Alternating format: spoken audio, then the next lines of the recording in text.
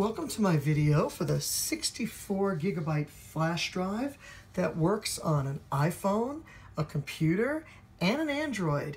And I shouldn't say iPhone, I mean iPhone, iPad, iPod, anything that uses that 8-pin.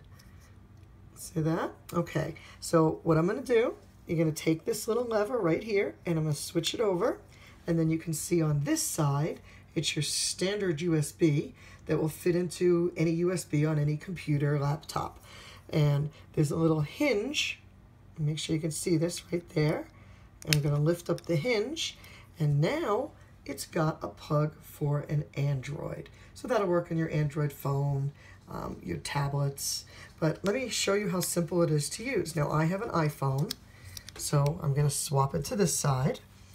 Now I've already installed the software, and that was very simple to do. All I had to do, see, there you go, stick it in and it says allow. And what I'm gonna do, we'll go to, let's see, make sure I do this right. Go to my library, and you can see I have a bunch of pictures in here. So we'll go to edit, and we can just do a select all because it goes pretty fast. Select all. Copy, and then it gives me a choice. Do I want to go to iStick or iPhone? Now I'm going to go to iStick, and here's my directories in iStick.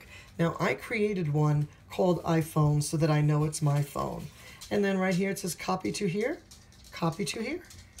and you can see it's copying, and it is very fast. I mean, it's doing 114 photos and videos, and I'm already 29, 32, so you can see it's smoking fast. So at this point now, I can take this stick, I can put it on another computer, I can put it on another phone, I can bring it to a store and have any of my photos transferred onto disk or printed out.